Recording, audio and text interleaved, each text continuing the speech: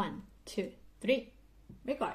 Hi guys, hi everyone. As I was telling you on Instagram and as per request of you guys, I'll link the profile. Anyway, you wanted more clearance about the semi-hydroponics.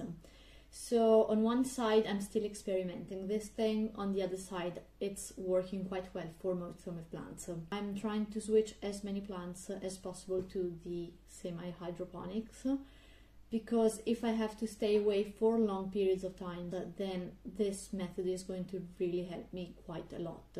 I'll tell you what I'm doing, and I will surely follow up on Instagram on the development of the state of the plants. So the plant that I want to pass to semi-hydroponic now is this Arabica coffee plant here. Why? Because the pot is way too small for her, and the roots have started to basically go through the holes, and I don't think it's a good thing. I see it said very often, so it really needs repotting, and I also want this to grow bigger. So although I really like this one, I'll set this aside for the next plant. In the meantime, don't forget to subscribe to my channel and like this video if you like it.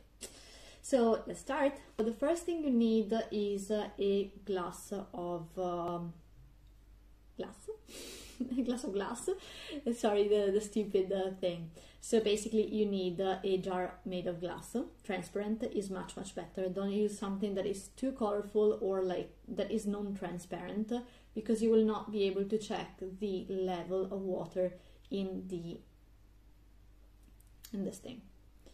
Then you need expanded clay, really necessary.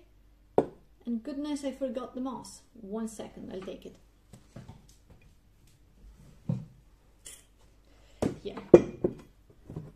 And water, best if filtered.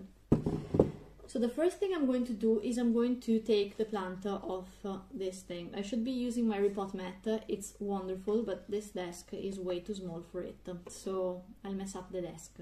Don't worry. I will vacuum it and it will come back to normal. What I want to do is to free all the roots from the soil. I don't want almost anything to remain. I hope the plant will not go into shock, but I don't think it will, because I already divided it for a friend and hers was doing well. So you see, they are like tiny plants.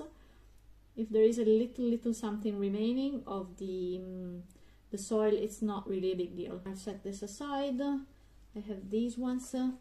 Again, this was almost always getting dry, and the plant was really suffering. So I don't want the soil to get dry, especially for this one, because it's not too happy with really dry soils. It really loves water. So that's something that we have to keep in mind. You don't want to be in a rush, because it's a delicate process. I'm trying to take as much soil as possible from the roots, so it's not going to cause any root rot. Hopefully we're not going to quarantine again, because last time I moved all my plants entirely, because my parents have a huge home. So huge, quite big, so I didn't want to stay by myself, so we all moved there, including cats, dogs, plants, everyone moved. Okay, this is another one. Look how pretty, pretty.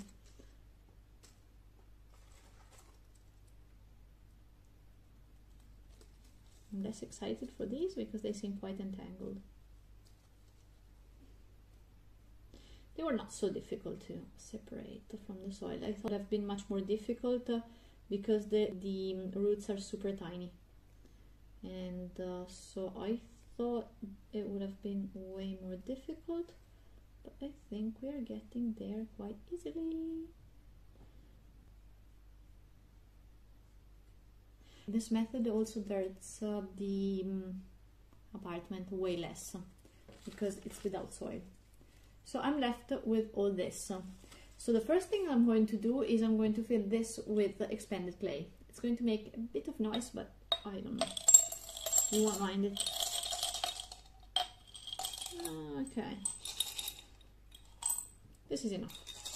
The clay is more or less like this, up to here. So this is where I'm going to fill in the water. No, I use the more. The expanded clay should not be floating, just should be just a little below the expanded clay, you see. So here there's no water, it arrives more or less until here, up to here. Then what I'm going to do is I'm going to take my moss, hopefully without insects inside. I'm going to soak it in water.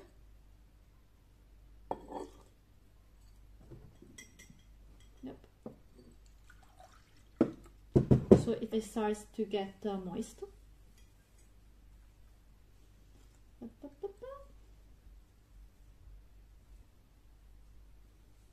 I'm going to squeeze it. Whoop. So all the excess water goes, and the nice roots are all going to be wrapped around. No, they need to be more tidy. So 1, 2, maybe 3 by 3. No, what do you think?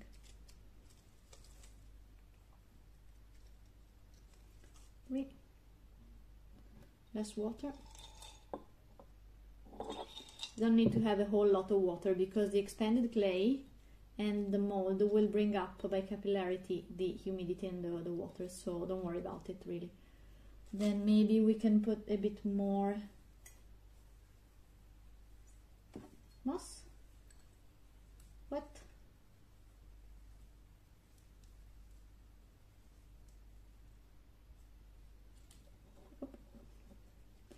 And I'm going to put some more coffee plants here. Nice. I don't think it was a great strategy. I don't know, it's a bit difficult with these tiny roots and this number of plants, because you usually do it like for one plant. If for example it's an aroid, a philodendron, whatever, then you do it with one plant at the time. But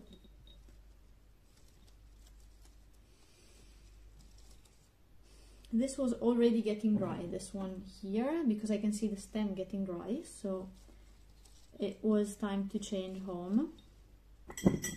Whoop, lost you.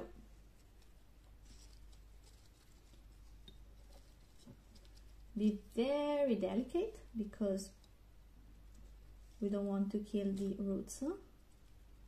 I paid it not very much, but still, I mean, it wasn't one of my most expensive plants, I have to tell you, but still, I don't want to kill it because I really like all my plants. Like, each one is unique. And then I'll fill all the gaps very gently with soaking wet moss. And I'm using moss a bit for a bit of everything, because it helps to balance things quite well, like to balance the humidity, the amount of everything, and by capillarity it brings up the water to the plant, as I said. It's very important that you don't do these things of repotting in a hurry, because you don't want to kill the roots. It's really a pity if if the roots die because of something that you did in a hurry. So make sure you take all your time, that you have a lot of time to do it. If you don't have time, wait, better to wait. And yeah, here we need to fill in all the spaces.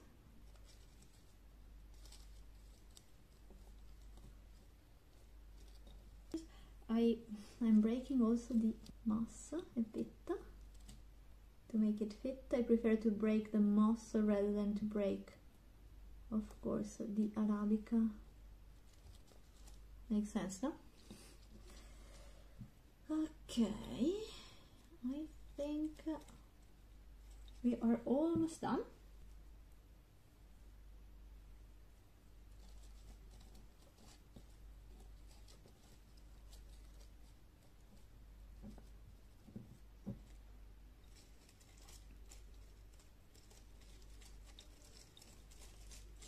And here we are, that's the plant. So basically, expanded clay, water, soaking wet moss, and my beautiful Arabica plant. You can do it also with many other plants. With the calathea is working pretty well. And yeah, so I hope you liked this video. I hope you will also subscribe to my channel and click the bell button so you can receive all the notifications and know when I'm going to upload a new video. I hope you have a great time taking care of your own plants and experimenting with the semi-hydroponics. See you the next time. Ciao!